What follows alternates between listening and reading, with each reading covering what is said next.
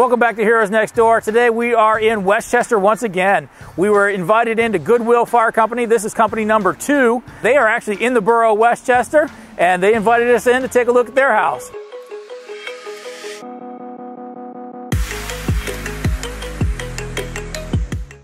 Welcome to Goodwill Fire Company in Westchester. This company was founded in 1883, but this building was built in 2004.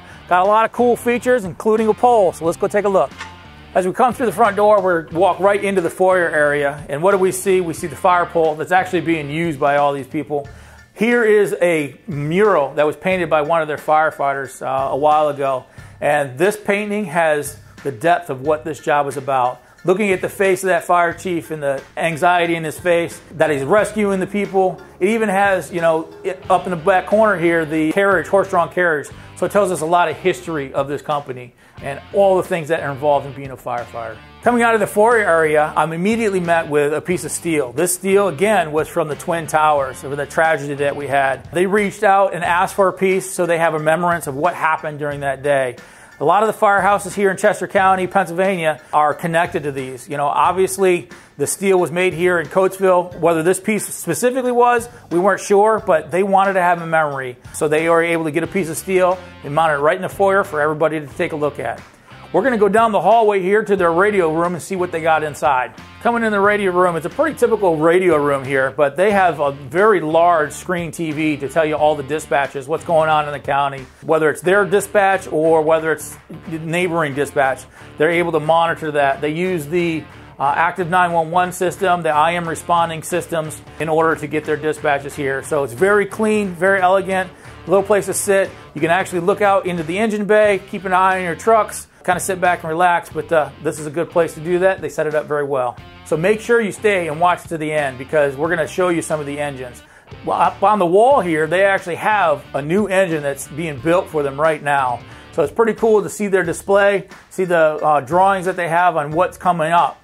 And hopefully one day we'll be able to see that too. Coming out of the radio room to the left is actually the engine bay. We're going to take you down that a little bit later. But let's take a moment right now. Do us a favor. Hit that subscribe button. Hit that notification. We appreciate everybody that's been helping us out over this time. We continue to grow, and we wouldn't be doing it without you. So thank you very much. Hit that subscribe. Hit that notification.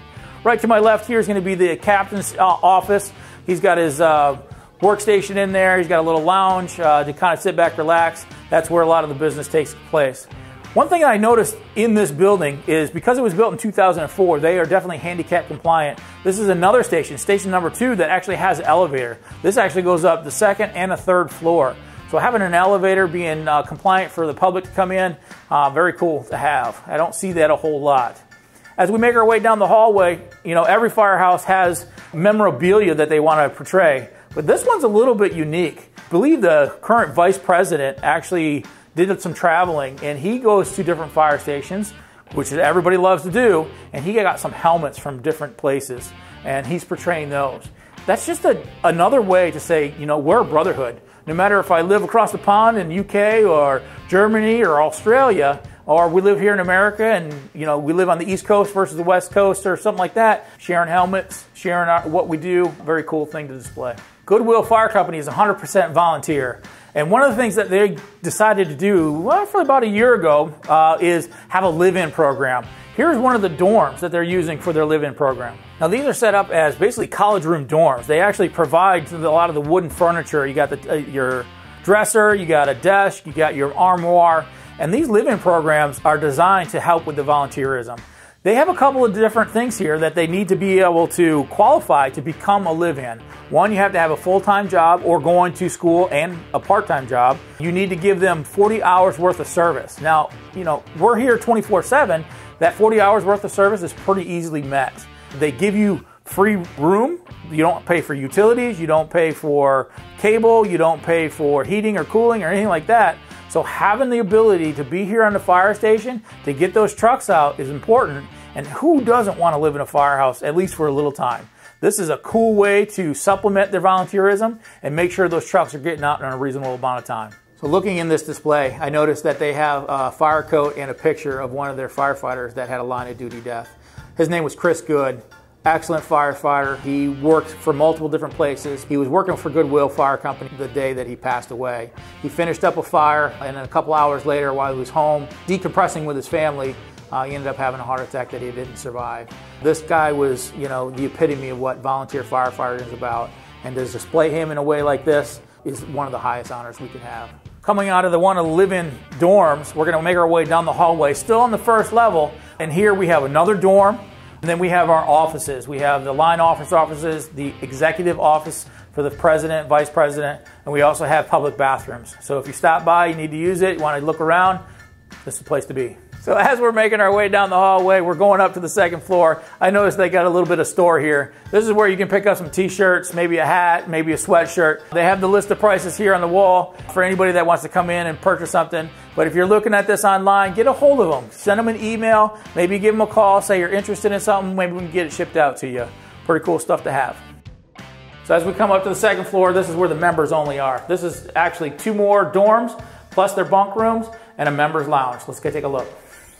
Coming off the stairway, we're immediately met with, some of the pictures that every firehouse has got. Some of their old fire calls, some of their past chiefs, even their old fire station. This one, remember, was built in 2004. They moved from a 2-bay, very small fire station here in Westchester off of Gay Street, and they moved over here because they needed more land. So coming up here to the second floor is members only. This is for volunteers and the live-ins. In the live-in area here, they actually have their own laundry facilities. They have their own bathrooms on either side. They have a couple of more live-in dorms, and they have a bunk room for the volunteers that aren't live-ins but want to stay here during those bad weather times or those long calls. They have that opportunity. I want to take you into one more dorm. This is actually a little bit bigger, but the whole purpose of this is to show you that just because you're in a live-in program and you're working at a firehouse doesn't mean you can't make this space your own. Coming into this dorm, you can clearly see that it's a little bit bigger than the one downstairs. It's got all the amenities. He added a couch himself. He added a little armoire. He's got his desk. He's got his little fridge. This is a perfect place to make your own. He puts his own pictures up. What a cool way to give back to your community by not only helping out, but also living at the firehouse. Coming away from the live-in area, we come into the community area.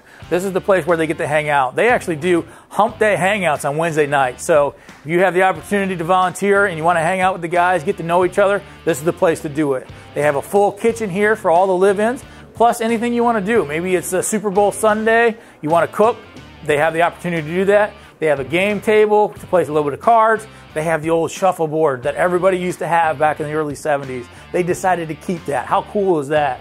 They have a pool table, everything for a person to hang out, enjoy themselves, get to know each other, and get those trucks out when it's needed. Making our way out the back here, we're going to go to the third floor. Goodwill has actually 3 floors. This is where they're going to have their boardroom and education. Currently, this third floor is used as their boardroom. Obviously, they got the big tables up top here. They got social distancing chairs, and it's a huge room. The one thing when I was talking to the president about this area is, yes, it's used for education, yes, it's used for boardroom, but if they need to expand, maybe add some more live-ins or something like that, they have the space to do that on a third floor. So we noticed that earlier on the second floor, they have that fire pole. I'm going to take the elevator back down to the second floor. I got to use that fire pole. Who wouldn't want to do that? We're back on the second floor, and I got permission from these guys to actually use the fire pole. This fire pole, all these live-ins use at every opportunity possible. I'll show you how it works. So first thing you got to do is open the gates, and actually when you pull on this, it opens the trap door down there. So check it out. This is how it works.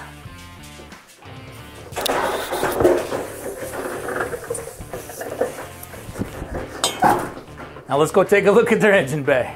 Making our way out into the engine bay. This is where they store all their apparatus. They have a couple of pieces here that are very cool to see.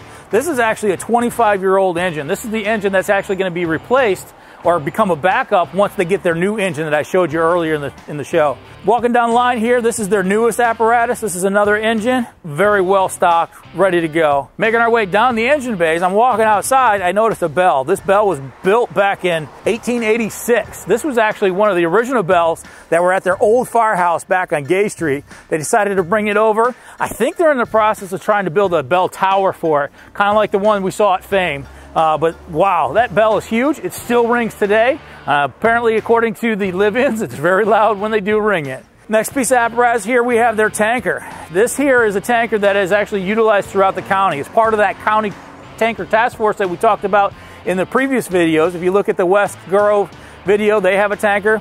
They're part of that program here. So their area here has 85 to 90% coverage area for hydrants, but you have those outskirt developments that haven't put hydrants in. It's very important to have a tanker to get the job done. As we're making our way down, we come into one of the last pieces of apparatus of the bigger floor, and this is their air light truck. Pay attention, because here's what's going to happen. We're going to do a full Station Rigs tour of this thing. So hit that subscribe button, hit that notification.